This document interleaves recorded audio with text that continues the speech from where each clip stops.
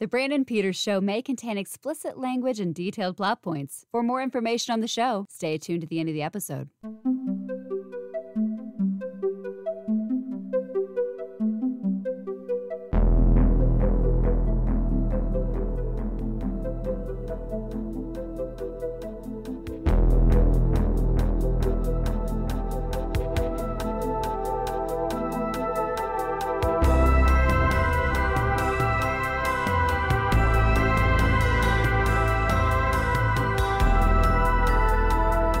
And now, here's Brandon.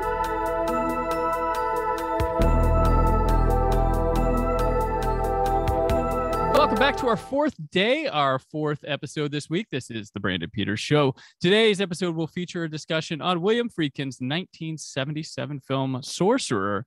And to join me for that chat from Reverend Entertainment, a writer, producer, just filmmaker, and all-around good guy, Justin Beahm. Hey, man. Thanks for having me back on. It's been too long. I know it has, but we keep in touch throughout the year. But it's like, oh, need to have you on. Okay, yeah. And then months later, it's like, oh, yeah, I'm like, it's crazy. It was a blast last time, man. I really appreciate it. And it's been so exciting to see your momentum that you've had with this. It just keeps growing and growing and going and going. So you're hustling. I'm I'm still alive. And I'm still, I make short films like once a week. I don't know how. And multiple episodes of the podcast. Don't know how. Don't know how. Keep it up. But I love it. I love it. Hopefully people get on the train. Great guests like you have been 50% of the reason it's so good because, yeah, I mean, I'm only half the show when I'm on. So, well, I'm always on. It's your baby. It's my baby. It's my baby. But I love the people I have. The Brandon Peters Show family. It's been a wonderful thing to have every one of you. But yeah, you've since then, you keep like huge title after huge title. For those, if you're just checking out this first time, Justin does bonus features for a lot of your favorite Blu-rays out there with under the Reverend Entertainment banner. You've been having like a lot, like you did He Knows You're Alone, which was like a long time wish list title. Like you did a lot of stuff on that one. It was a good disc. I like Thanks, that one. Man. Yeah, that turned out really nice. Like we've talked about Shot Factory and stuff in the past, but like I want to bring up because I think it was early on in the era of it when it first came out with the Paramount Presents, which you were part of like pioneering that, right? You were in the early days of launching. I was in at the beginning. It's Todd Sokolov, the head of marketing. It's really his baby. And he came in realizing that there was this untapped treasure in the archives in these, what they referred to as catalog titles generally at the studios. And Paramount has kind of been famous historically for underserving a lot of movies. I think any Friday the 13th fan can speak to that. Star Trek as well. Trek is, which now they're getting though. See, like and that Star Trek release just came out. And so Todd got in there and he just started right away. Hey guys, this is a cool project that I think we could do something with. He put the wheels under it. And then they reached out to me and asked me to come on board. And that's expanded into doing first run EPK and doing straight release, like regular catalog releases like Bad News Bears and The Last Castle and a few other ones that weren't part of the Presents line. But Presents is a concept. It's it's a fully realized visual, sensory, and presentation with the film concept to remaster these movies, put them in a nice slipcase, the cover, this O cover with the original poster art when you open it up, beautiful new graphics on the front usually on all of them, and then putting these special features in there. And some of these we've been able to really pack with a lot of good stuff. It's been fun. Yeah, I've really liked watching it grow. And it's some of my favorite releases every month. And it's fun to watch those announcements have become really exciting. Like Harold and Maude, as we're recording today, just got announced. That I had no idea that was coming. That was hard to bite my tongue on that one. And I have a great story so for that one, I did commentary with Cameron Crowe and Larry Karaszewski. And Larry's the writer of People versus Larry Flint and Ed Wood, so many amazing films. And Cameron Crowe, and Cameron had written the liner notes to the Criterion release that came out years ago. Okay. So two passionate fans about the film. Cameron can speak to the musical aspect of it and the importance of that. And they both were just amazing in this commentary. But then also I interviewed Cat Stevens, now known as Yusuf Islam, and from Dubai. And it was a fascinating discussion. And I have this great story behind that one, but it ties to another release that we haven't announced yet. So I can't share it yet, but I can't wait to tell it because it's totally insane. You're going to have to come back for that. Absolutely. When it comes out, I will let you know this is the one, and I have the story because I definitely want to tell it. Cliffhanger. Yeah. These you've worked with Cameron Crowe. He's been on a lot. You've got you had Almost Famous recently that got up to 4K. The Elizabethtown, and then Vanilla Sky's coming, and then he's on this Harold and Maude commentary. So he's been all over the Presents line. And so is Larry too, because I had Larry for I just did Ragtime with Larry, and the writer of Ragtime, Paul Weller, got them together on not a commentary, but it's an on-screen discussion with the two of them. Oh, cool! Just talking to each other, because this is a Milos Forman film. They were both very close to Milos and had years of working with him in very unique ways, and so it's really a one-of-a-kind discussion that wouldn't be possible anywhere else, and with anyone else other than these two guys who have walked in those same shoes in a way. Two writers, talking shop about a very beloved filmmaker and one of his most under celebrated movies in some ways, if you think about Ragtime. And then for that one, we were able to find all the cut scenes. We're able to find the Emma Goldman piece sequence that Milos always mourned being removed from the film. But once we got into the archives, we started discovering more and more and more. And so now there's like 20 cut scenes that are in this thing. And we have a work print cut with a lot of that reinstated into the movie too. Oh, I need to pick this one. I didn't get this one. I need to pick that one up. It's wild. It's so great. I'm behind on, I don't have Bugsy Malone. I don't have Ragtime and Nashville. I think those are three I don't. Bugsy just came out though. So that one, that just came out. And that was I did Paul Williams on that one. Oh, and it was a beautiful conversation. He was like singing and. Oh, that's great. Oh man, it's so good. It was so special. I have coined, and I just reviewed Breakdown, which is like a perfect disc. Thank you. That is the ideal for a guy. Like, I don't have as much time as I used to back. I mean, we all don't, but that thing is lean in the most perfect ways. Transfer on is great, but like the bonus material was like, I mean, you could just plow through that. You could go through that disc in a day, but it's tight, but it's rich with material, like good stuff there. Thank you. That was so fun, man. And it was hard to have breaks on that one. And eventually they kind of had to say stop, but it was great. We have the alternate opening, which I completely agree with Jonathan, the director, Mostow, on why that was cut. Cause he's like, a whole lot of nothing anywhere near my film. Yeah. It was completely unnecessary. And then, I mean, interviews with, the new commentary with Kurt Russell and Jonathan Mostow. Getting Kurt for a commentary was amazing. Yeah. Like the day we were all on pins and needles in case he didn't show up or something on the day of the recording, and he drives onto the lot and it's like phone tag, like he's here. Like everybody's all rejoicing because he had shown up. And then he gets in there and he just had a blast. And man, it's just so good. Martha De Laurentiis, who most people haven't ever seen interviews with before, Dino's wife, widow. And then Kathleen Quinlan, another interview with Jonathan about just the film and its legacy and its history and production. So many great stories. I'm so proud of that release. Thank you for the words. And the funny thing is, like, you don't have an on-camera interview with Kurt Russell, but the people you got paint this wonderful picture of him. Yeah. And it's like awesome. And it like, I'm just like, wow, I get why his marriage has lasted and works, or his relationship with Goldie has worked. And I there was one story, and I'm not going to spoil it, about the kid who was a child actor in movies, growing up, and like that's his life, and you get that's a life for him. With the little story, I think Martha De Laurentiis tells it. But I was just like, oh, that's adorable and really nifty. Or no, it was Kathleen Quinlan's story. That's her story. Well, Martha had a little bit about it too. Yeah. But Kathleen is the one who spoke to that moment where she, that's cool. But that's people should pick it. Well, it's a great movie for one. It's funny. It's one of those forgotten number ones at the box office, kind of, where like time passed it by, but I'm like, it's a great movie. It's awesome. Everybody, when it comes up, everybody who's seen it loves it. Yeah. It's not a movie that has people who are kind of like, people are, oh man, that was really good. Like the tension in that just ratchets up, and the way Mostow handled that, the pace of the film, it never slows down. You never get bored with it. And Kurt is just incredible. And it helped that he did most of his own stunts too in the picture, which is crazy. There's so many great stories on there about it. But he came right off Escape from LA and walked directly into this film.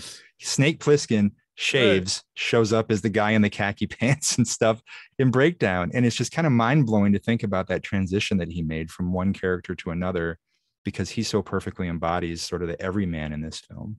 That's why I think that alternate opening did his character a bit of a disservice if it would have been in there, because it's too much. We don't need more on him. Jeff is perfect as he is. Kurt Russell's amazing. Kurt Russell's amazing in everything. Well, and I in my review, I pointed out, like, Kathleen Quinlan, we only get like a couple scenes and a couple minutes with her at the beginning, but she gives so much from so little time that helps to add that you want to find her, you want her to be alive, and you can't wait to see her again. You're in Kurt's shoes because of what she's bringing. Yeah. And it's such a, pick up that release, Breakdown. Yeah. Some great behind the scenes stuff on there. Yeah. Thank you. You've got a lot of great, those Paramount Presents are true gems. And I think they've improved every release they've come out since the start, but I look forward to those every single month. And there's a lot of great releases coming up here, so you'll have to stay tuned, man. Very exciting.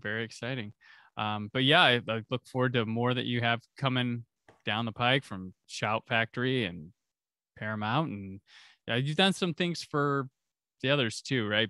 Have you done Anchor or Arrow? Anchor Bay years ago. Arrow I'm starting for soon. Okay. Yeah, I sort of helped a guy I know with a commentary a few years ago on an Arrow release, but I officially working for them starts next year. Gotcha. And doing some stuff. I do for Vinegar Syndrome. Vinegar, that was it. Okay. And it's a lot of editing for them now too. They'll send me stuff just to cut together. Like, in fact, tomorrow, as we're recording here, Blades comes out on Blu-ray, which is an old Troma. It's just so much fun. It's a really genuine, loving tribute to Jaws in the cheesiest, most awful and wonderful ways. It's worth the trip if you haven't seen Blades, but that was a fun one to cut. Like, they just send me everything and then I assemble it. Nice. Made a documentary on it. So the Vinegar stuff is fun to cut together. It's fun. You had that story about Kurt Russell showing up for the deluxe thing. It reminded me when I worked in the back when I worked at Burbank, I worked in the deluxe building, and there was a day where Pacino was coming to record a commentary on something, and we got put on notice that from this time to this time and this time to this time, like certain times, you were not to leave your office, you were not to go in the halls, you were not like you couldn't, nothing. Like, when he got there, nobody was even allowed to be around.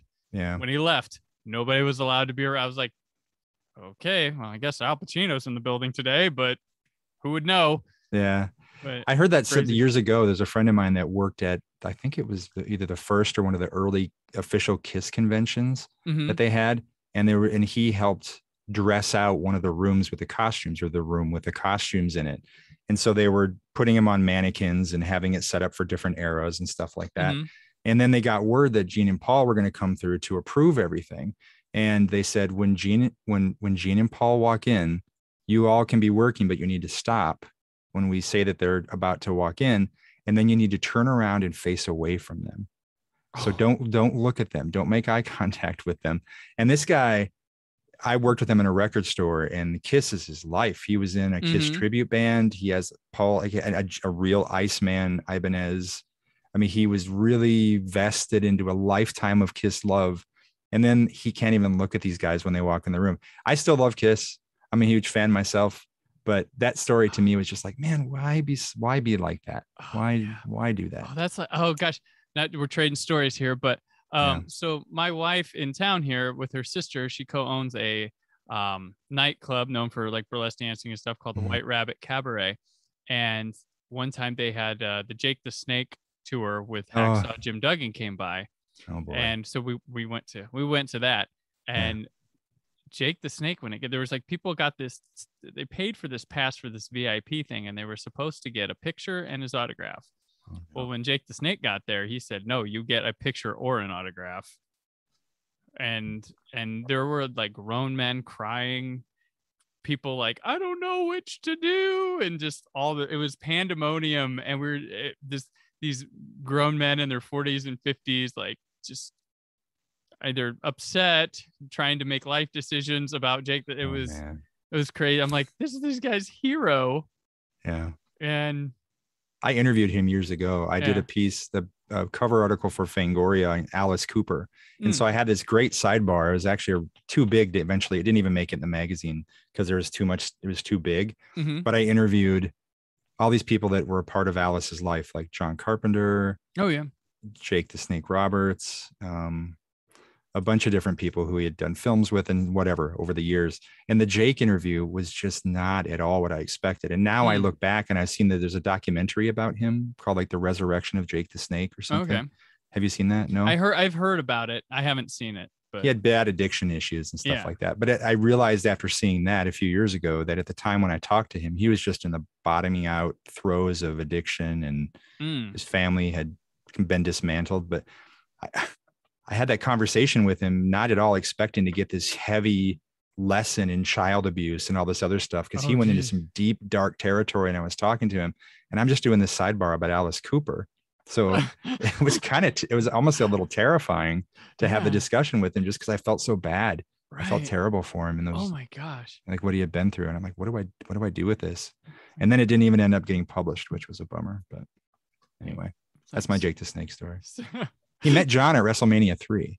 Oh, really? Jake the Snake met because John's a huge wrestling fan. Yeah. And he went to WrestleMania 3. Alice Cooper was at WrestleMania 3 appearing with Jake because the Snake connection and all that. I don't know I think Alice was in town on tour or something. And so he wanted to, anyway, they worked out being a part of it. And so just so happens that backstage was John Carpenter, and he bumped into Alice Cooper and was like, I'm a huge fan. I'd like to see you in concert. They see him in concert. Then John's like, that was really great. You did this impalement gig during your live show. Can we do that in a film? I'm shooting this movie. I'd love to do that in it.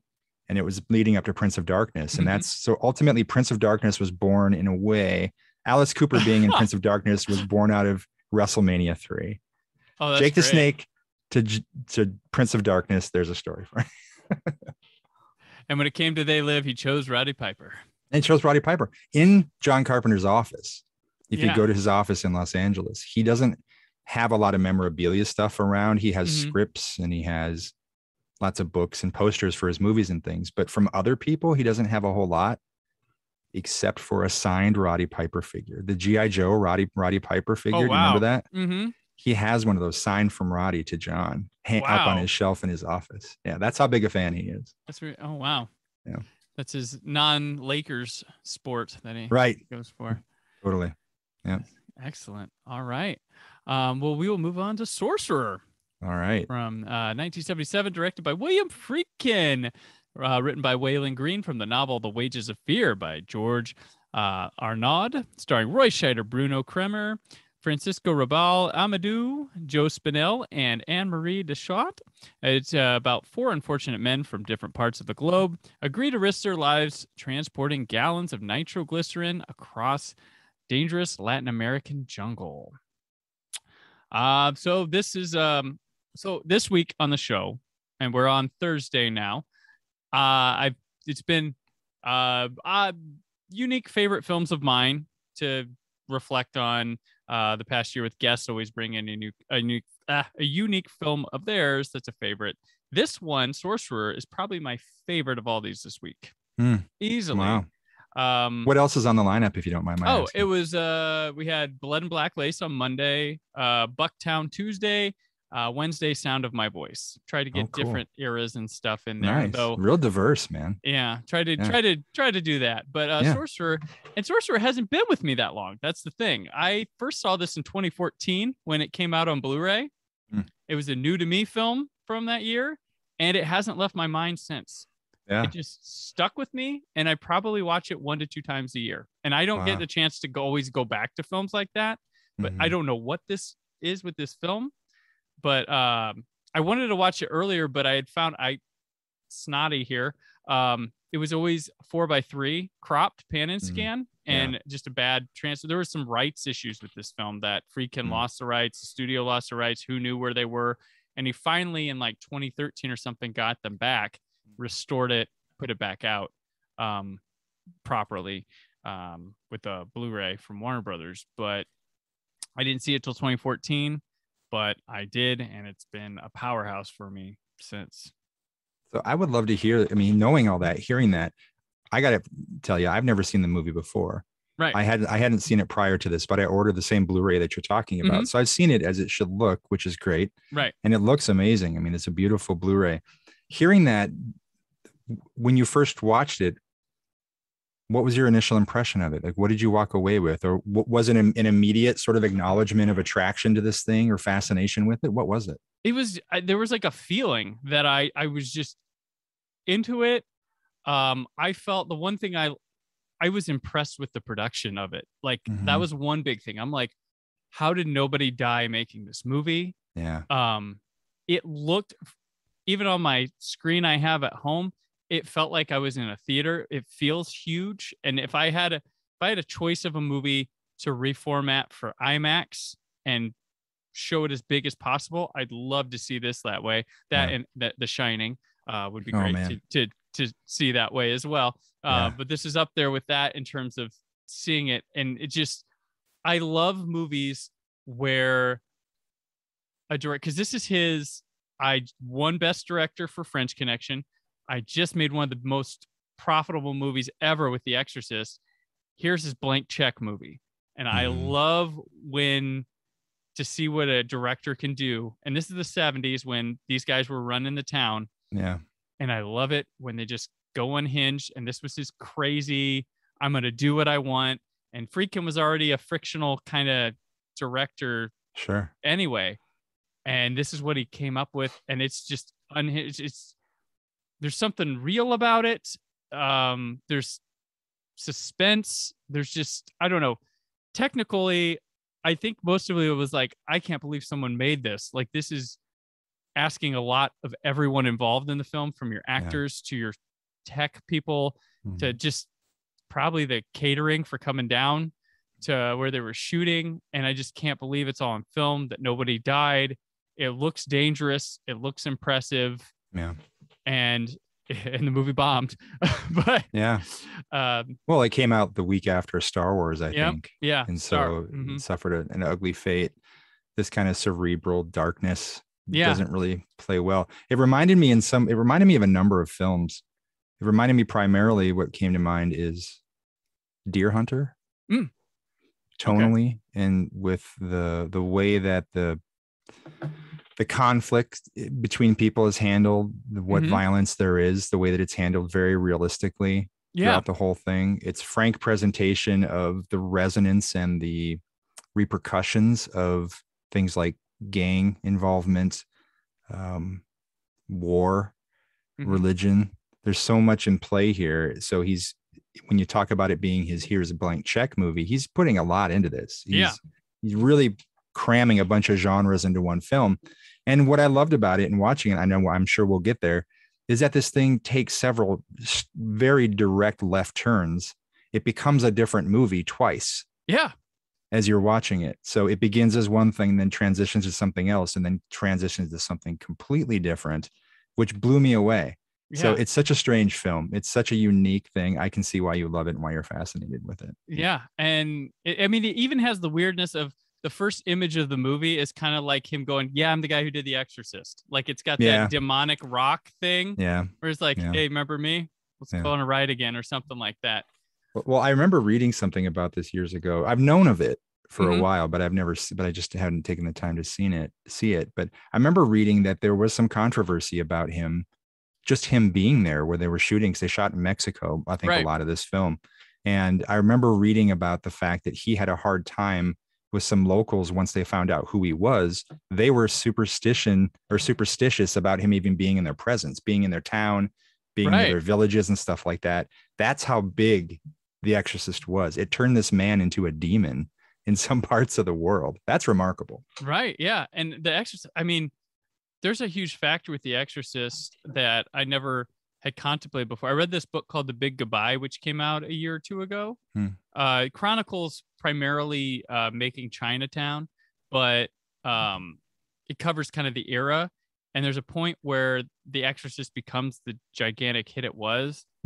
And they're all like, and someone as soon as like, it's over. Like, things are never going to be the same. But like, why? Like, we used to live on our own out here in California. The people in New York, the people over they're seeing the money that a movie can make with this one, and they're gonna want to make. They're gonna come here and they're gonna and that's kind of how it was. I don't. The book kind of sounds like it's pointing a finger and blaming The Exorcist, but that's the one that caught people because I don't think people realize that movie would have been bigger than any of our big movies now if you inflate it. Yeah, like, it's that big. And he was a household. He wasn't with the film brat guy or the film school brat guys, but he got thrown in with them. The Coppola and Lucas and all them. Like he started a company with Bogdanovich and Coppola, and the weird, bitter kind of karma. Like Coppola wanted them to produce Star Wars, and Friedkin and Bogdanovich turned it down and said, "No, this ain't gonna do anything." Wow. And then guess what kills his big opus here, which was a very hyped up movie for that summer. People were looking forward to it, but then Star Wars came out and kneecaps it, and it's history. Yeah. I mean, even the Blu-ray is bare bones. The one that I got, it's got like nothing on it. And I'm like, there's no one to want to talk about this thing. There's so many fascinating elements to it, from production design to the logistics of the locations and everything. Right. So it's wild. There's a big story, and his book, The Friedkin Connection, which I recommend. It's he's quite honest in it, but he kind of brushes over this one. Really, it's not as much as I would have liked. He goes into good detail on cruising, which I would have thought that would have been the one he skipped over, but he brushes over this one quite a little bit. But well, that film's discussed. I think that cruising is definitely discussed among people, and it's very much. I mean, it's sort of evergreen in its relevance in a lot of ways, but this one, I think it's tough to have a film that follows something, and I even have it playing over here. That's why I keep sort of glancing over there once in a while. It's tough to have a movie that follows something so massive. I think it's tough to be the creative behind it in any role, and I think it's also tough to have to sort of own that and then take the next step, because it raises the bar so high for you. And I can see in this film him pouring a lot of commentary on society, on a lot of different elements, and but yet at the end, I don't know how satisfying this would be to general audiences. I don't know if they would go to see Sorcerer and get much out of it. Right. I don't know. Yeah, I don't know. It's a big, deep movie, but I think it's good enough as a thriller. It works as a silent film even. There's like a lot of... It's essentially silent. It is essentially. I mean, there's dialogue and stuff, and it opens with... It's true to country where it's subtitled. They had to put signs outside theaters after a couple weeks being open, being like, hey, this is not a foreign film. Oh, wow. You will not hear something in the English language until the 20-something minute mark, or even longer than that. Because interesting. We open with 4 prologues, which is interesting, but it's storytelling wise, it's marvelous, because we now are ahead of the characters in terms of when we get to the crux of the film, because we know where each of them came from, but they don't. Right. We know what they're all capable of. Yeah. But they have no idea. They just know them face value in this little town that they are. But yeah, they had to warn people all this. But yeah, it's a film.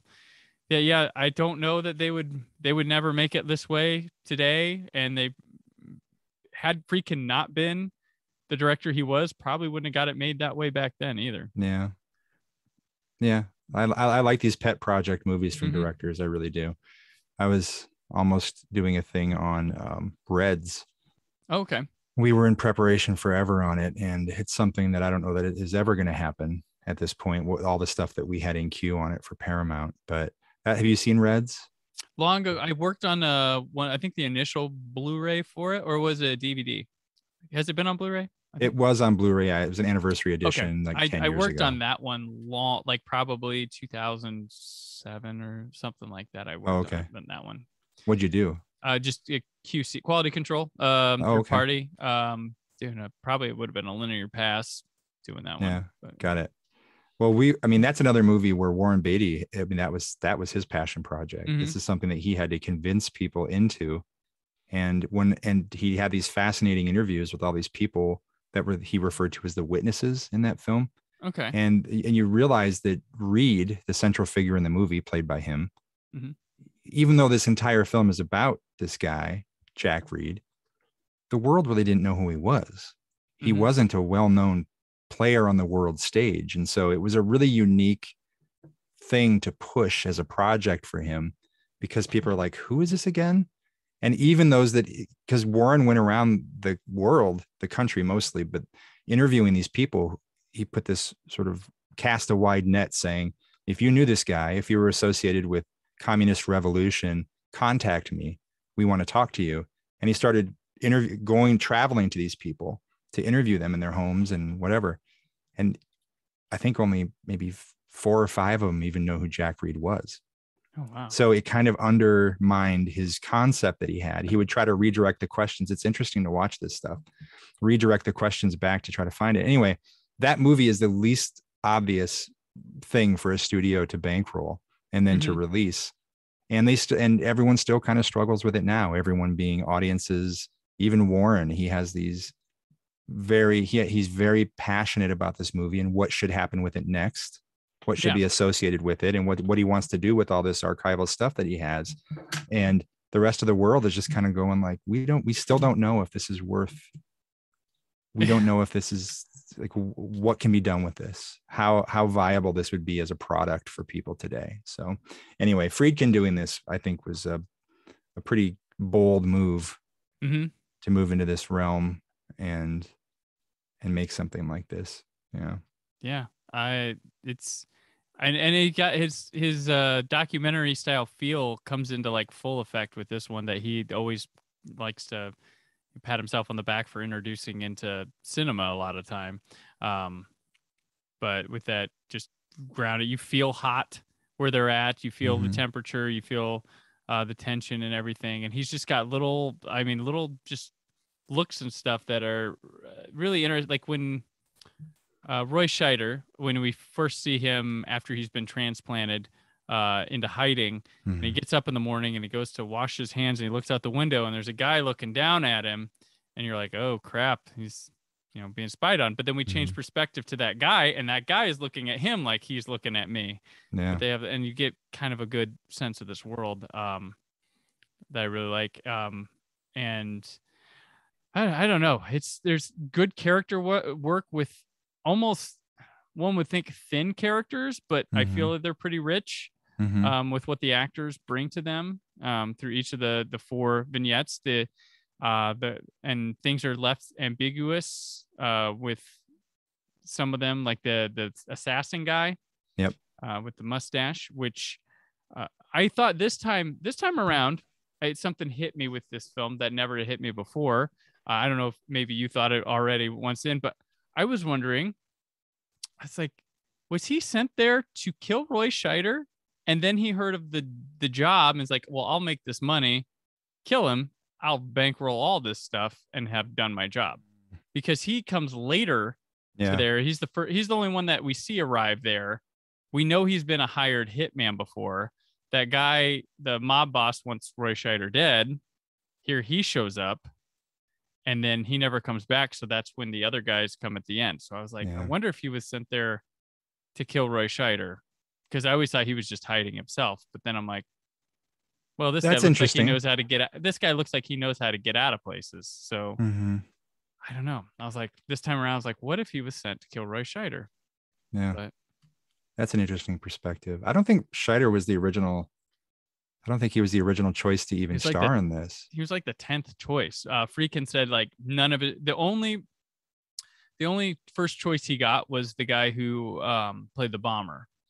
That was it. Everybody else was getting people passing. Like Steve McQueen was. Oh, that's right. And he wouldn't write his first choice. Yeah, and he loved it, didn't he? Didn't he actually like really like the script when he read it? Yep. But Friedkin wouldn't budge, and he wanted a role added for Ally McGraw. His wife, right? Yep. And he's like, there's no spot for her in this. And he's like, well, nope. A lot of people wouldn't travel to go do this. Like there was some big name. I want to say no, it wasn't Cameron Mitchell. Some big name, more 70s based star that was like, make it in Los Angeles, I'll do it. And he's like, no, I'm going to the real place to do it. Because Friedkin's big on real. He'll cast real life people. Like one of the guys in the car at the beginning in the the heist with Roy Scheider is one of the guys French Connections kind of based off of, and was an on-set advisor for that. And he's a real cop. Oh, wow. There's like a real crook or something, cop or crook, one of the two.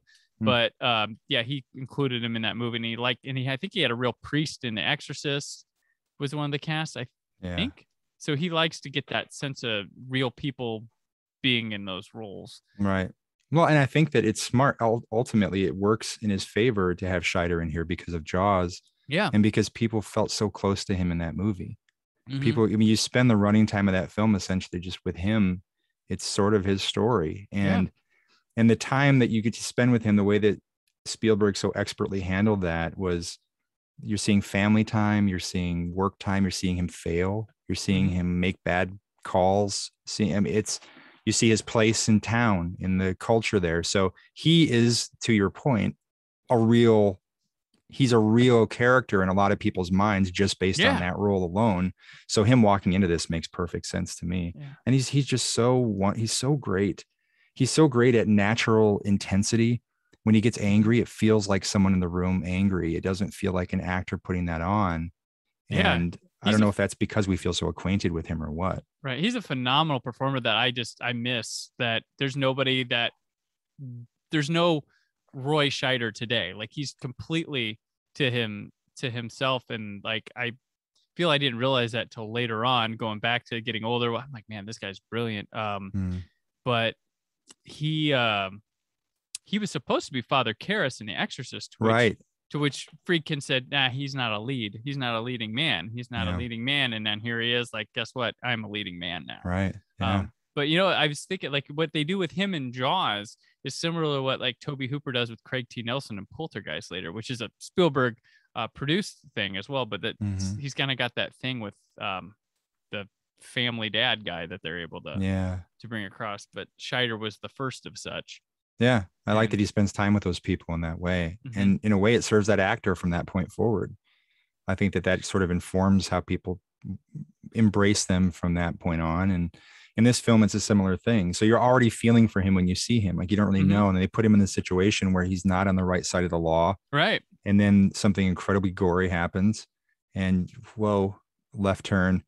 And then we move on to the crux, like the main core of the film when they move into the trip. That whole journey that they go on with the truck, the Sorcerer, it becomes dual, but it's not man versus another man versus another vehicle, although at one point it kind of is. It's really man versus nature. And it's with that bomb under the table that Hitchcock liked to talk about. Like, the bomb is there. The audience knows it's there. And every single movement on screen, you're worrying about the fate of them because that's present. So even if it wasn't just a bridge giving way, that's in the back there. So any moment could become catastrophic for everyone involved. And it's like the last hour of this movie is a just suspense trip, because for the people listening that may have not seen the movie, but you like to hear me and Justin talk, well, there's a oil rig that blows up, and the only way to stop the fire is to put some dynamite in it. And the only dynamite they have is old and rickety, dripping nitroglycerin, and any sudden movement will make it explode. And they have to go 200 miles to take it to the oil rig to put out the fire. So they get these two rickety, huge trucks, take 3 boxes of dynamite in each of them, in sand in it, and they have to drive this 200 miles through just Latin American jungle and mountains and all sorts of things, hoping they don't shake and blow up. And they pick 4 guys who happen to be our 4 guys from the prologues to do so. And so it's an untrustworthy bunch. They're all some sort of criminals, or they aren't as tough as you think they are. And they got to go through some challenges. And it's exciting to watch. Like each one, like the first ones, there's like a bridge where they have to go around a corner and drive slowly. The bridge is falling apart underneath them. Falling apart. Yeah. The big one is this river with one of those, those draw bridges they have on playgrounds or whatever, but it's all beat up. And this thing, they took them 3 months to shoot this. And it's insane to watch. Just, it's on the poster. It's, yeah. In that article that I read some time ago, an interview with him, where again, he didn't mention very much about it. I remember him saying that this film had the most terrifying thing in it that he had ever shot in his life. This, like, the most terrifying sequence that he ever had to do was this one on the bridge in this film. So, and there's no question about it when you're watching. And that scene makes you feel, that's the one that's, I think, the most reminiscent for me of Deer Hunter. Okay. One of the things that's most reminiscent, because those guys have something kind of similar happen where they're hung up in this river, caught on a bridge, and this helicopter is trying to get them. And these actors almost died in real life shooting that scene, who were in it. John Savage, and I interviewed him for it. And he was just like, it was mayhem. It was terrifying. And they said, go up there. And then the helicopter, when they went to lift it, not to get on a different movie, but they went to fly away, the little, what you call it, the runners underneath the helicopter or whatever, got caught on one of the steel braided cables that was holding the bridge up. And and the guys were still on the bridge holding on, like climbing onto the helicopter. And so the helicopter was like, wait, I'm stuck on something. So it just went up and it sort of snapped, and the bridge snapped down and shot up. And so that almost got them. And then when they were up in the air, they made them jump out of the helicopter down into the water from, I don't know how many hundreds of feet up in the air. And I talked to the 70s. Oh yeah. Well, anyway, I mean, I won't go on about that, but when you watch this stuff, and then when they're shooting in Mexico, and you know that the regulation around this stuff is so not what most actors are used to working in. Right. And so you just think about how terrifying it must have been for everybody for real. In addition, I mean, on top of Friedkin being terrified at the whole thing. Yeah. And you mentioned Deer Hunter, and I think they share a shot where the one falls through the bridge and goes underwater. Isn't there like a similar shot in Deer Hunter where they're at the little, I think someone falls through when they're in the roulette little entrapment place. I think there might be a similar shot where someone falls and the camera just goes from a little, like, it goes down into the water. Like, yeah, just, it was similar movement. My mind's going there, but I'm not sure. But yeah, I mean, this does what Duel does, and that's ratchet up the tension as you're going the entire time. And the magic in this is the nitroglycerin in the back of the truck, and makes every moment a cliffhanger moment. And they show us little shots of it just shifting a little bit in the sand. You're like, oh yeah. One of the coolest things too is after the bridge, they come up to a big tree has fallen, and guess what? Well, we have dynamite. We can do it. And the piecing together, the MacGyver thinking they have, like cutting the pockets out to like I don't know, I would ever thought of that with the sand just slowly giving them time. And it has one of the coolest explosions I've ever seen in a movie. That tree just. Yeah. When they first arrive on the tree, and who is it? I don't know if it's Victor or Nino. I don't remember who, but just leans back and looks, sees the tree, and just starts laughing. Like we've made it this far. You got to be kidding me. Roy Scheider goes nuts. And he's like, and he goes absolutely berserk, starts punching the ground. He loses his mind on it. But that's like, this is what's going to stop them. They did make it this far. This is what's going to stop them.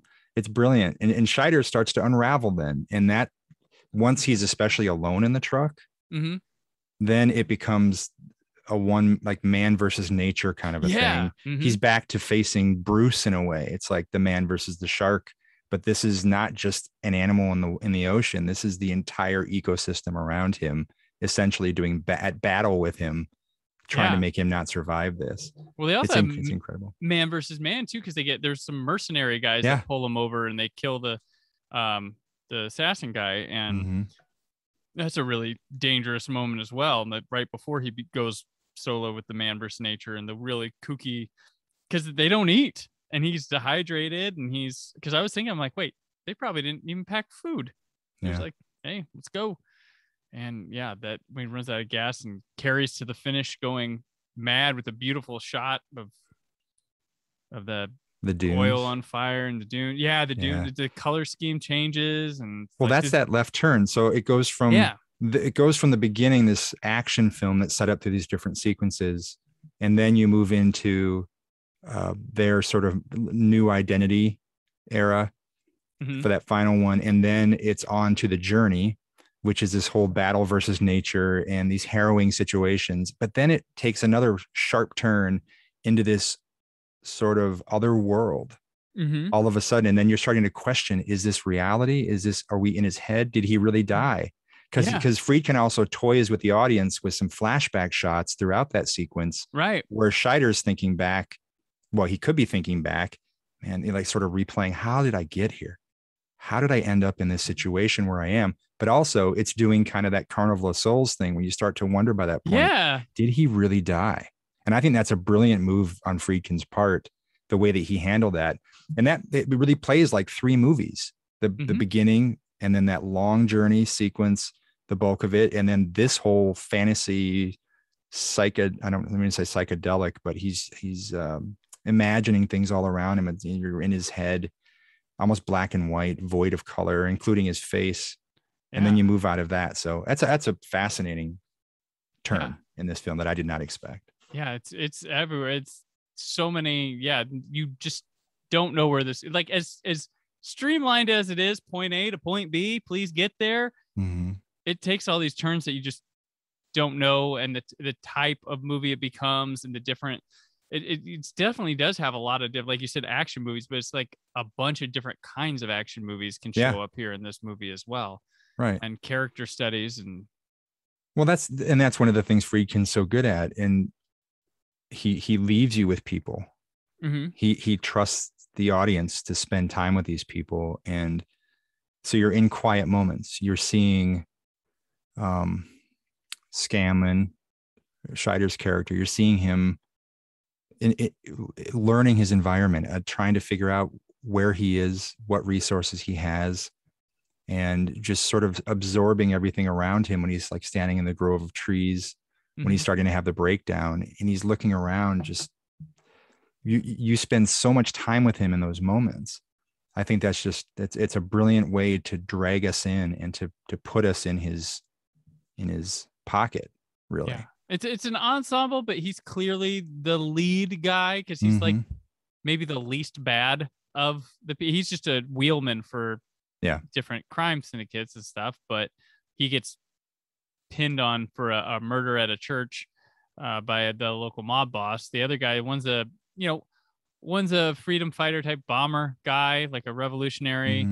One is an assassin, and one is probably some more money financial swindling guy, which is funny because when you get to the village and stuff with him, it's like, he's going to go on this. He's the pampered Frenchman that's like, and he's going to go the tough route job thing. Okay. Yeah. So, yeah. It's kind of like Cutthroats 9, where everybody is to be distrusted. Everybody there. So there's no comfort level with anyone. He's as close as you get, because you get to see the most humanity in him, because he keeps surviving these things. Once you keep, like, he makes it through this, then he makes it through that. Now, okay, he's got the new, okay, now he's going to have to do this. It just becomes you become a cheering section for this guy, even though he's a criminal, even though he is what he ultimately is. Yeah. It's the characters of the 70s that they were exploring. Totally. Like I just did a Blu-ray review for another new to me one I liked, called Straight Time, with Dustin Hoffman, where he plays a guy who just ex-con trying to get himself in society, but like a drug, pulling heists is like his addiction, or robbing and stuff, and he starts getting his old gang back together. It's very much, funny enough, reminding me of Thief, the Michael Mann film, a bit. And then I found out Michael Mann did an uncredited rewrite on Straight Time 3 years before Thief. Interesting. So I'm like, oh, okay, well, this makes sense now. This is proto Thief. Yeah. Then, but that's a really cool one. But yeah, these are the type of characters, the anti-heroes, which now we get on TV all the time with, like, your Tony Sopranos, your Walter Whites. Those are the film guys of the 1970s, and you get 4 of them here, basically. Yeah. But then, but this, also, what point, I can't go without forgetting, this is the, like, breakout of the movie Bomb, but American breakout for Tangerine Dream. Love it. Which is I love the score. And that's one thing that draws me in too.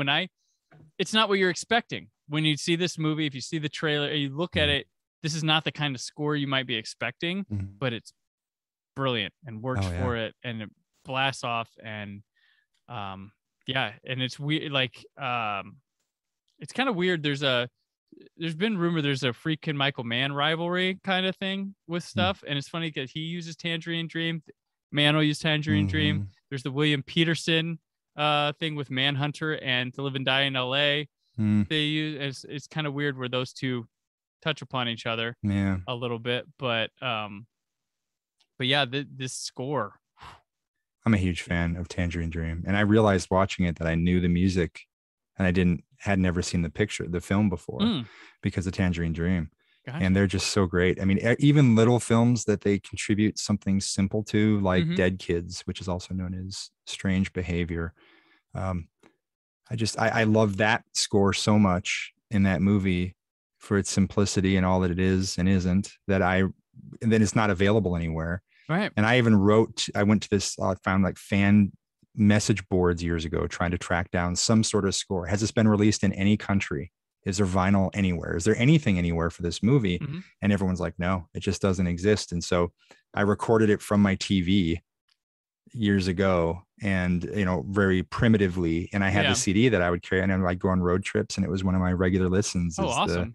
The sort of janky start and stop soundtrack that I cobbled off of like the old school ones where maybe a little dialogue comes in. Yeah, exactly. Yeah. Which I I love that. I remember that. I always say the name wrong. Verisande Sarabande, the big film score releasing label that's done all the Carpenter stuff historically. I mean, I always say it wrong, but anyway, they, for a while, were doing some of those where it's a sort of Natural Born Killers type approach to these movies where you listen to the soundtrack and it's blending dialogue and it's chronological. So you're experiencing the film in your home or in your car or wherever you're listening. I remember that they did Halloween 1978 is one that comes to mind. And they had Alan Howarth go in and sort of reverse engineer some sound effects and everything for it, some sound design to make it complete. But you really listen to the film through that kind of soundtrack, which is so neat. Anyway, that's what I did with Dead Kids, back to Tangerine Dream, because I'm just such a huge fan of theirs. And I love their live stuff where they just wander through these songs and they're all like 20 minutes long. They're really wonderful. Vangelis and Tangerine Dream are two that I just can never tire of, and frequent companions for my writing over the years too. There you go. Great atmosphere. I remember after I saw this movie in 2014, I got the 2-disc score for it. Like right away, I was like, I need that. And it was my drive-in music for so good quite some time. And I think Tangerine Dream was set to be one of the planets in Jodorowsky's Dune when he was producing that in the 70s. And because he was going to do different musical artists were going to be different planets or star systems in that movie. So when you went there in that version of Dune, it would be Tangerine Dream. Yeah. I can't remember. One of the other ones was I think Bowie might have been one of the planets. I'm not sure, and it's weird, like that production of Jodorowsky's Dune doesn't happen, but it breaks off into all these, like Alien comes from it. That documentary is amazing about that. Yeah. It's unreal. But it influenced everything. Blade Runner. I mean, because they made that lookbook on it. Right. That was really thorough, and they just started handing them out at will to whoever would take them. And next thing you know, it like birthed sci-fi. It really birthed modern sci-fi for a movie that didn't exist. Someone needs to make a coffee table book of it. Like they need to make I wish they would. I'd pay more than healthy. That's healthy. Oh man. But can you imagine the Giger's estate, how much that would probably cost to do it? There has to be a reason why it doesn't exist, because plenty of people still have them. Yeah. And they're definitely out there. And some of that art has two, I think he said he has 2 of them. Really? Jodorowsky does. Yeah. He's got 2 of them, but just, oh gosh, that'd be great. Just to, because you can't look at it. Like you can't understand Jodorowsky's Dune. I know. But that documentary is amazing. Anyone just look up, it's called that, Jodorowsky's Dune. Buy it. Don't even rent it. Just buy it, because you're going to want to revisit it for its complexity and the breakdown, the brilliant animation that they're using to sort of bring some of it to life through some of the concept art. I'm like, can someone animate Jodorowsky's Dune? I'll take an animated version of it, please. Yeah. Which is funny because that documentary, while his Dune like spread out there, there's been so many. We didn't make this movie, but here's a documentary on what we tried to do now. There's there's a one about Superman Lives, which is good, which is really good. That's a good one too. I would have loved for that movie to be made. Make an animated one. Cage will do it. Cage will do it. He was the voice of, they brought him in to be the voice of Superman on Justice League for some Justice League movie or something that they did. Teen Titans Go. He did, Teen Titans. He did that one, which is a funny movie. I thought it was pretty funny. But Tangerine Dream comes from that. This movie just the end of the movie. I picked up on, like, if you'll notice, like Roy Scheider, when he arrives at the little tavern, he's dressed in white, and that's typically like passing, like I'm moving on attire. Which is significant. And then he has that little last dance, and then his buddy, and then one of the mob guys shows up, and you hear a gunshot, and it's over. But and they spare us that moment. Friedkin spares us the seeing our hero, our anti-hero, however you want to say it, seeing him die, because we spend the whole movie so concerned that he's going to die. And when it finally happens, it's kind of interesting that he did that off screen, where you're not actually seeing it. You just hear the gunshot. I thought that was poignant. That leaves you sitting there like, Jesus.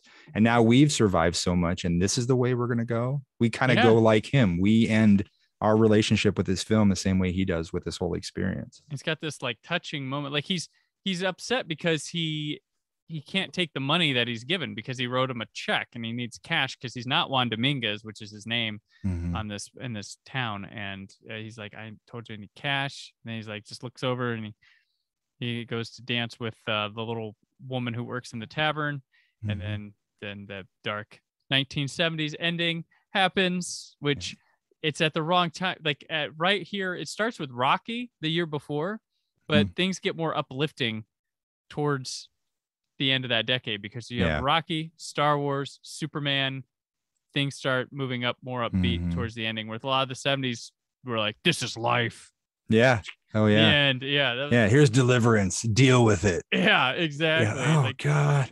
But it's a bleak ending, but it's a poignant ending. And I think it makes a huge statement about kind of man's fallibility. The fact that we all ultimately have to go, and no matter how hard you might toil, no matter how much you might want to, how much you kick back against what you think are whatever the forces are aging us, challenging us physically, disease, whatever it might be, like we can defeat a million things, but at the end of the day, we're all going to suffer the same fate.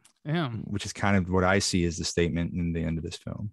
It's a tough ending, but it's a heck of a journey to watch this film. Like, and it's beautiful. I will say, like, I showed it to my 9-year-old son, because I was like, let's see what he thinks. Was not into the prologue stuff, but once they took off in those trucks, he changed his tune and was like, that first hour, I didn't think I didn't really like it, but once they took off in those trucks, that movie was amazing. I was like, all right, cool. So half of it works for you, and you'll appreciate the other half when you get older, which I'm doing this weird experiment with him where I'm showing him Vertigo at different points in his life. So I did the first time last year, and I'm going to wait a couple years, and we're going to go do it again, because I think that's a movie that every time you see it, it's different. It's like always almost a new movie. It's so weird. And I think at different points in your life, you see it in a different way. So he was 8 last year when you showed it to him. What did he think of it? He thought it looked really nice. He enjoyed. I could tell he was like, he respected it, but he wasn't quite as into it. There were parts he was really into, but then for like the next couple of weeks, he'd quote it or say, remember, just like in Vertigo, like this, or like, so it stuck with him a bit. But then like probably when he's 13, I'll show it to him, and then like just to see where it hits him in different points. How did you present it to him? Did you present it in a way like, Dad loves this movie, I'd like you to check it out and see what you think? Or did you just sort of blank slate it and say, want to watch a movie? Oh, here's one. How did it go? It's not even my favorite Hitchcock. But like, I just was like, it's just an interesting one like that. Cause through film history over time, it's been that way. It was not liked when it came out. But I just told him, I'm like, hey, Alfred Hitchcock, because I think he'd seen The Birds at that point. I had showed him that. Okay. This is one of his films.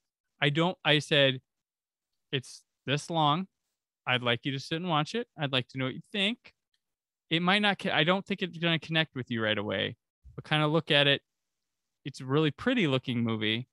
But let's just go through it. And then I'd like to watch it again, not soon, but like in a few years or something.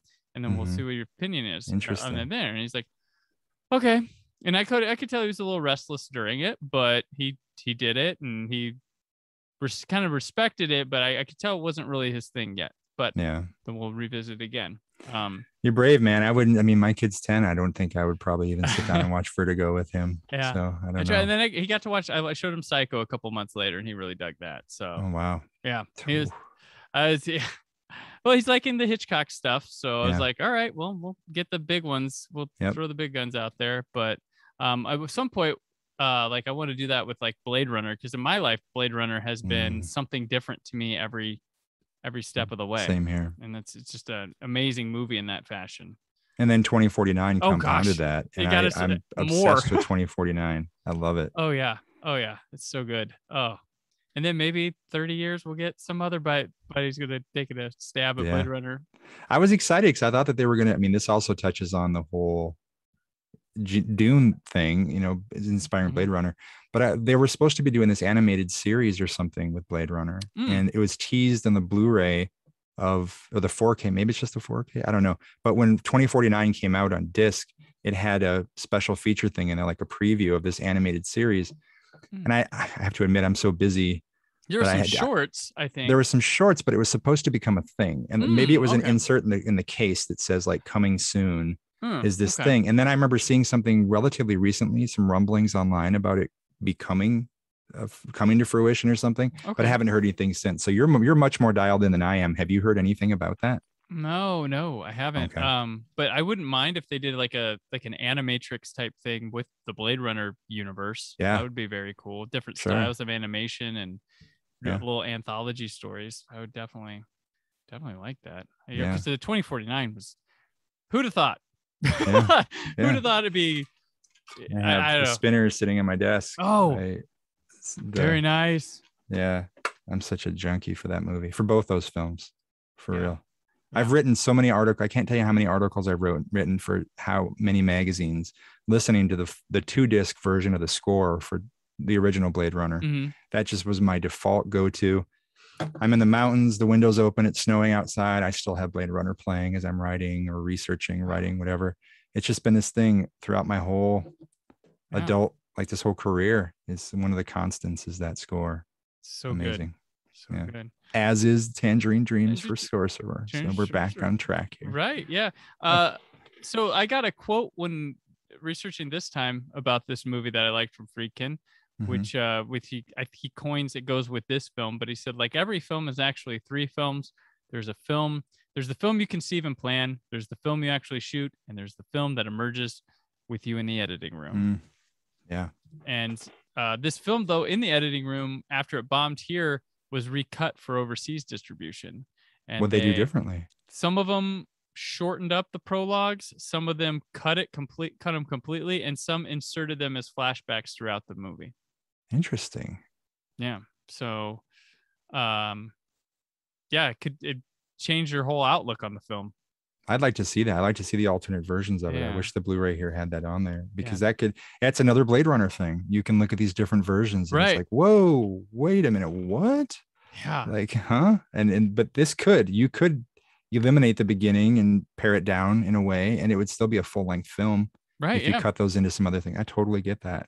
Yeah. Interesting. That's what I love about it's my fascination with editing, which you edit a lot too. You can when people are like, well, we found this movie in the editing room, people are like, what are you? It's like, no, you can really change perspective. You can like, it's kind of a geeky thing, I guess, but like you can really change. Like I think John Carpenter said, like he figured out the thing editing, like there was nothing like what he set out to do. And then they went back to shoot more with his mind when he was editing or something. I think I read something like that. You might know. It's wild, man. And things are revealed to you as you're cutting it. You find threads, because when you're like, for me, doing documentary and having conversations with people all the time, you're lost in the discussion in that moment. You might not even be cataloging what was just said prior. And then if they revisit on some theme later on, it might not even occur to you that it happened. I can't tell you how many times I'm sitting cutting an interview and I realize something important has happened. I'm burying the lead in what I thought this was going to be about. Yeah. And because it ends up being about something very different. And a lot of times there's these really remarkable moments that are in there that you don't catch when you're sitting across the room from someone, but you do when you have a chance to reflect back on this footage and go, oh my God, look at that. Yeah. It's really amazing. Editing is absolutely incredible. And I wish I wasn't always 10 projects deep. Right. You want to appreciate the one. Yeah. I wish I could just 8 on your mind. Yeah. Totally. I wish I could just sit and just really swim long-term, have long deadlines, so I can spend an eternity with these things, because when you put them away, it really is, it's kind of like saying goodbye to something. It's kind of sad in a way. And that's the other side of the coin when you work on these things, especially doing this documentary where you're watching the movies over and over to find scenes, to find little moments and dialogue and whatever. Like I pour over these movies hundreds of times as I'm cutting these things together. And then frankly, after I work on them, I don't usually watch them very much afterwards. So it is the end of a relationship in some ways for me. It's like the dances that we had the build up to it.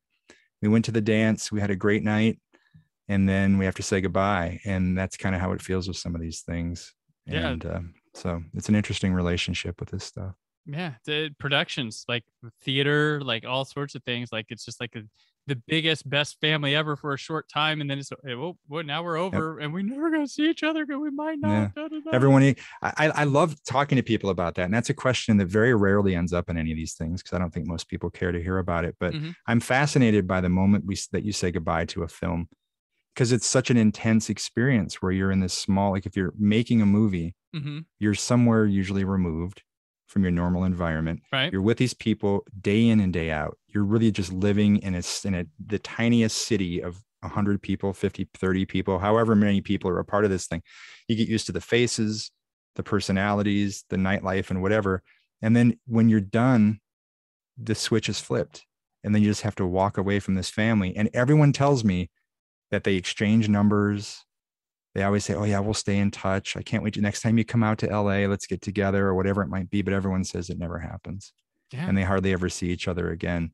So it's such a weird thing for actors to have to go through time and again, not only stepping into the flesh of these characters, but also adopting and then abandoning families over and over and over. Deep relationships too. Yeah. Like when you do like these, and it's crazy. You get so deep for such a short time and then just never, like, you cut off. Like there's a great moment on like the Never Sleep Again documentary, where Mark Patton and what's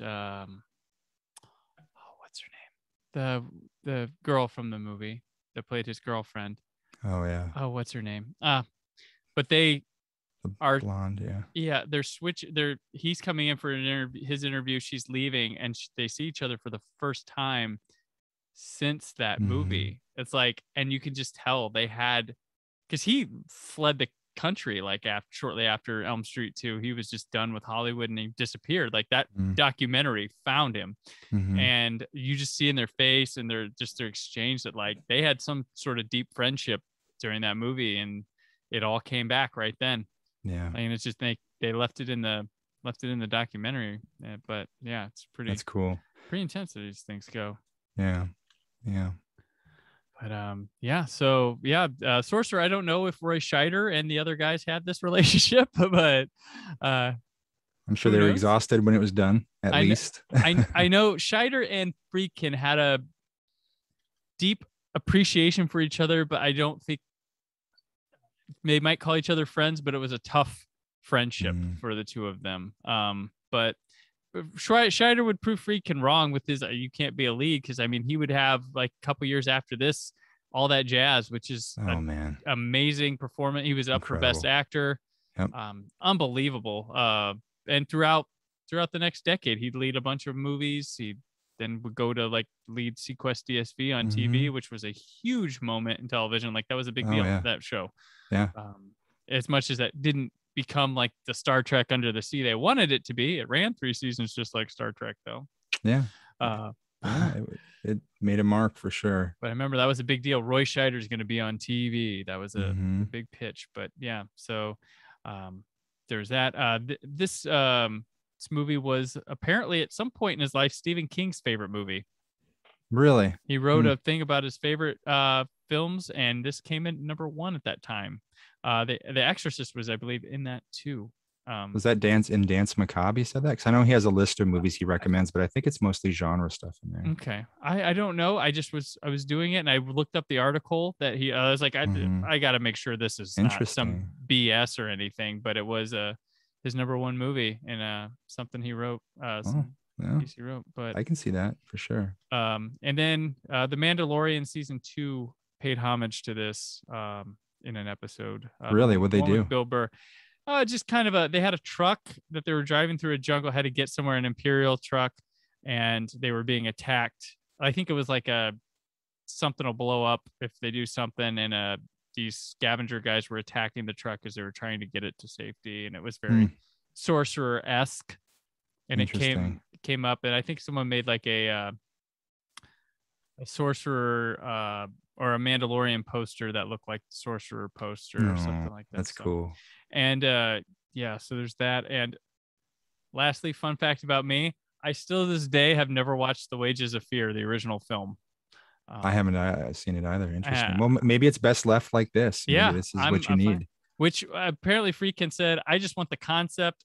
I don't want to remake that film, which is apparently what he did here. So that's apparently a very different film, but I'm so satisfied with this one that leave it be. Yeah, I'm just kind of like, well, maybe someday Wages of Fear and I will cross paths, but I'll just want to watch Sorcerer again. Yeah. Well, there's some things that are that way. Sometimes you don't need the whole thing. Willfully ignorant there with that, but yeah, let it be what it is. The original miniseries of It, I remember that when it came out on DVD, it was a dual-sided DVD. I think maybe one time I got to the second side. I just didn't even care to see the second half of that story. I was so satisfied with the first. I'm cool. I don't need the rest. There are some TV series I'm like that with. Like, no, I'll stop after season 2 or whatever, because I know it doesn't have the same power that it does. So I'm a big believer in leaving things be. You don't have to be a completist. There you go. To get it, to love it. Watch someone ask me to guest on a podcast to talk about The Wages of Fear and just destroy me. Someone should. I hope they do. And then don't watch it intentionally before and just talk about this movie as though this is the same film. See what happens. It was called The Wages of Fear in some other countries. So maybe I could be like, I watched. I said The Wages of Fear on it. Yeah. Well, you should do that. You should challenge someone. Have someone come on. Do that. Find someone who loves that movie. Maybe invite a guest on and say, you have seen that movie. I don't even want to see it. Let's talk about the differences. I think that'd be a really intriguing discussion between the two of you. Then you don't have to see it. You can just seen Sorcerer and I haven't seen Wages of Fear. Correct. Yeah. But you can speak to the story. That'd be kind of a fun versus concept in general with remakes and book adaptations. So you read the book, I saw the film or whatever. That'd be cool. Oh yeah. That'd be interesting. Have to find those people. Hope they're good discussionists. Yeah. Good articulate people. It'd be nice. Hard to find sometimes, but it's a good idea. I like that. I like that a lot. But well, thank you for turning me on to this. I appreciate it. It's something that was completely unexpected, and it was a real joy to watch it. I'm glad it wasn't a waste of your time. That's good. But the funny thing is, now we're on day 4. Nobody that I brought on had seen any of the movies I brought to the table, which was I like that. That's cool. So yeah. Yeah. I was like, all right. That's fresh takes from people at a different point in their life. And then that's kind of a neat happy accident if you think about it, because they're not walking in jaded about something, and in a way their fresh perspective lacks the consideration that you've given it over the last few years here. So that's cool. And that's I like that they're all people who have been on my show before, and they like know how I am with the movies they bring, and they so it's been really, really cool week of conversations here. It's nice, man. It's a awesome. neat thing. But yeah, Justin, I appreciate you coming on. Always giving me your time. You're a very busy person. If you just check out his work, then you'll see, and upcoming stuff, you'll see how busy Justin is. And yeah, talking Sorcerer, one of my favorites with me. It's been great. Yeah. So, and I've honestly been dying to talk about this movie somewhere for in all my years of podcasting. And here it is. So That's appreciate great. it. I'm honored that you chose me to do it with. I Yeah. appreciate it. Well, That's I appreciate you coming on to do it. So before we head out, let people know what you have coming up, where they can keep up with your work and check you out. Let me see. I know that, well, in terms of keeping up with me, I'm on social media. If you look up my name, it's Beahm. I guess it'll be under the video here, but it's justinbeahm.com will keep you up to date on it. You can even subscribe to like an update email thing on there, newsletter thing. So every time a new announcement's up, it'll keep you up. Also on all social media, it's just my name. Like I said, tomorrow's Blades Deadly Friend comes out on October 12th. The Killer Party, October 26th. That Ragtime that we discussed is November 16th. Krampus on December 7th. And then I have Harold and Maude, which was just announced today. That's going to be December 7th as well. And this interesting movie called Norway from Shockwaves, which is one of Vinegar's new sub-labels. Okay. It's like Brad Henderson's pet project. He's bringing in all these international indie genre films. And I edited this stuff on this movie Norway, which was just so beautiful, so cool. Right just now landing on newsstands is the October issue of Remind Magazine from TV Guide. And they were kind enough to reach out to me earlier this year to ask me to be their guest editor for this October issue. And so I turned the whole thing into, it's all about the Halloween franchise, and in new interviews with Carpenter, David Gordon Green on Halloween Kills. And I mean, the guys from Trick or Treat Studios talking about the history of the masks. We have an interview by Anthony Ferrante, who made all the Sharknado films, friend of mine. He did an interview with Tommy Lee Wallace on Halloween 3. We have, I mean, it's just Ben Scrivens from Fright Rags talking about the history of Halloween collectibles. I like Ben. Anyway, he's a cool dude. Oh, he's amazing. But it's just this dense magazine. It's 3 times the page count as normal. It's available in all Barnes and Nobles. Most, I think, CVS's, Walgreens, Walmart. I think it's going to be in all those. And also at HalloweenRemind.com if you want to order it. It's only $6. And it's really a packed thing that can sit on your nightstand. And my whole concept was to make it feel like the season and really celebrate these films and give that kind of vintage magazine experience for people again, which I think we accomplished with it. So that was a tremendous honor to be part of, and that's on stands now. So that's a few things that are happening. Awesome.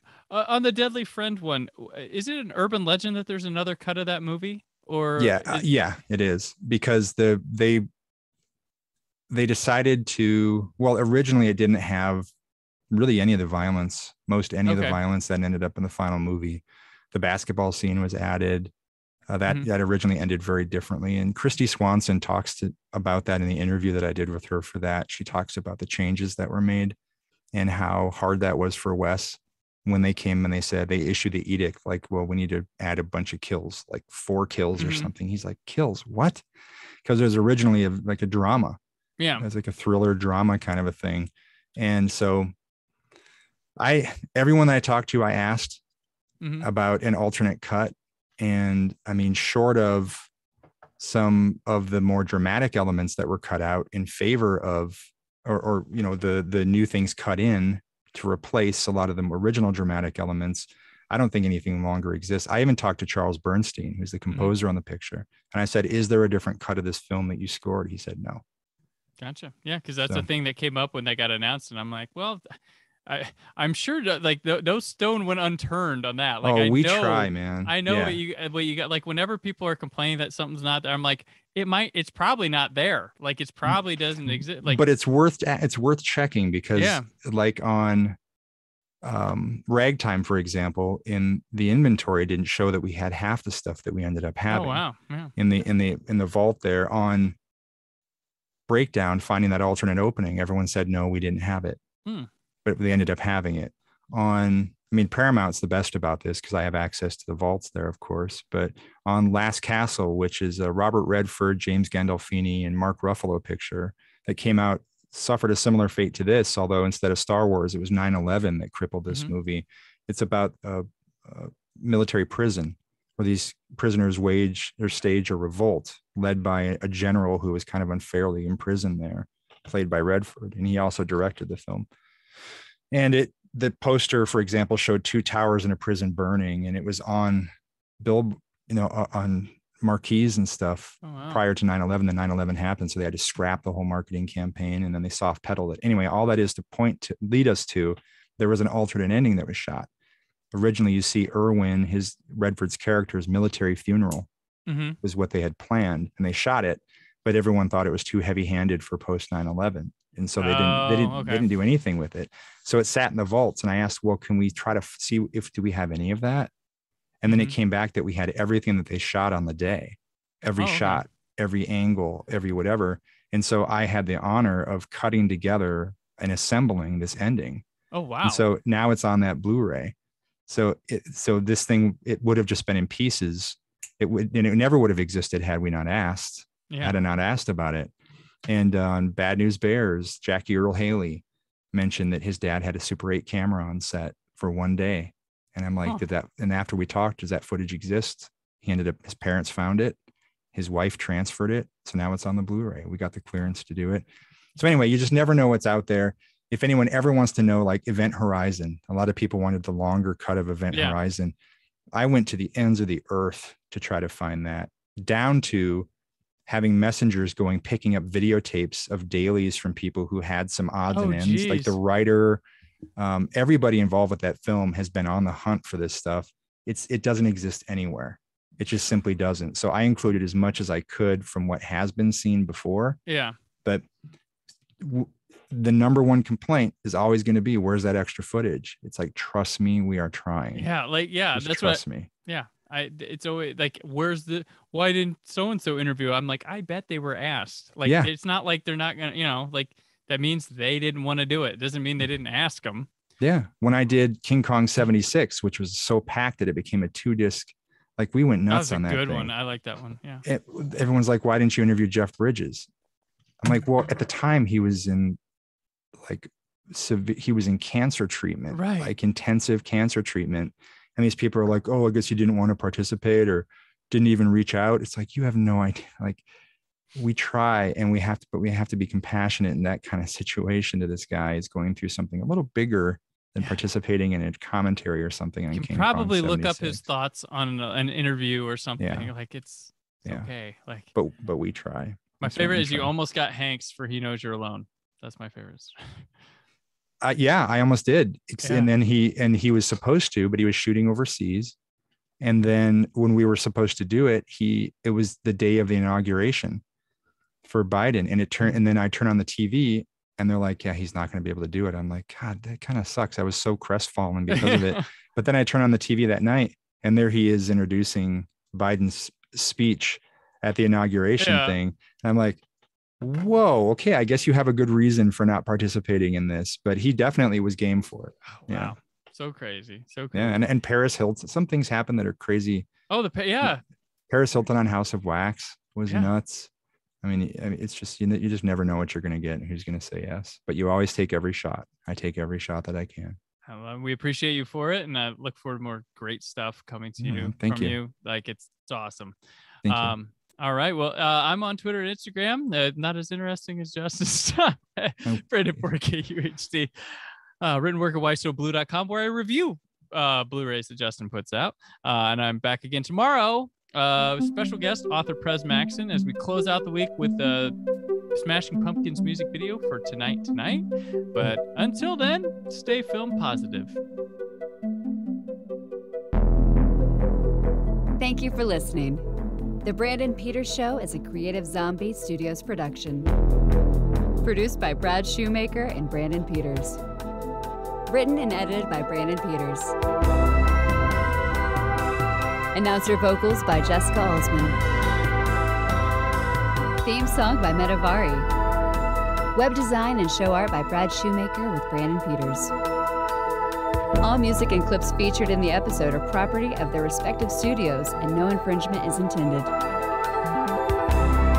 Additional information on this and other episodes at BrandonPetersShow.com. For any inquiries, press opportunities, or sponsorship, contact mail at BrandonPetersShow.com. The show is available on Apple Music, Spotify, or anywhere podcasts are found.